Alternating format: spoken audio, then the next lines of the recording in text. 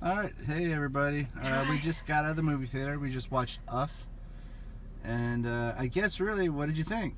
Well, I guess you should call the movie Them. Why is that? Because us, I don't know. Well, because the problem is us.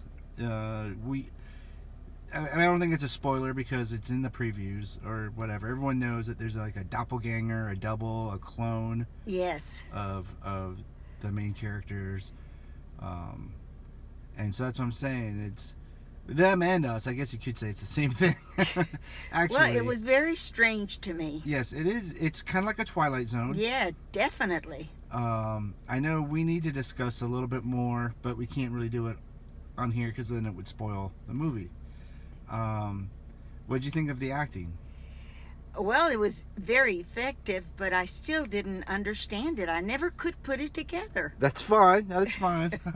I'll help you with that later.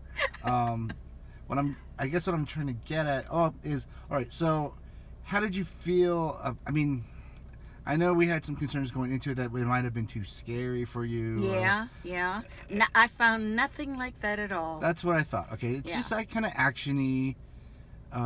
Difficult to understand. It is. There's a little.